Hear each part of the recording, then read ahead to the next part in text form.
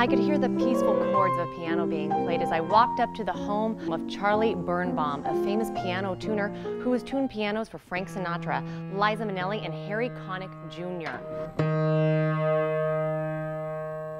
Since 2012, the Casino Reinvestment Development Authority has been trying to seize his home using eminent domain. They claim this is for development purposes to entice new developers to Atlantic City. Well, I've been chasing this story for over a year and a half, and on August 19th, a judge ruled that there was not sufficient grounds to seize Charlie's home.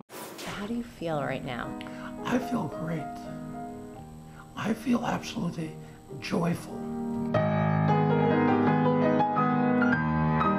Now, according to Charlie, the judge recognizes that there's been significant changes in Atlantic City. It took Atlantic City's implosion for the judge to say, oh, wait, and he did wait. Charlie considers himself a part of Atlantic City. He raised his family here, he has friends here, and he fell in love with the lighthouse that's right behind his home.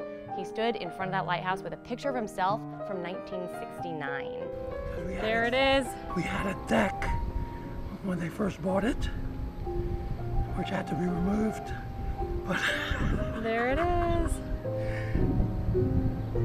So for now, the piano man gets to stay in Atlantic City. You know, I'm surprised he's sad to hear that the casinos have shut down. It sounds like that was part of the reason why he was allowed to stay in his home, because Atlantic City is in the dumps, that they can't justify taking down his house. From 1998 through 2002, more than 10,000 properties in 41 states face condemnation or the threat of it to hand the land to private developers. So that number to me is startling. What does the Casino Reinvestment Development Authority have to say? I mean, they have put money at the pipe organ in Atlantic City. They've put money at Miss America. Now they lost this case to take this house away and develop there. I mean, it seems like the CRDA is not doing so well.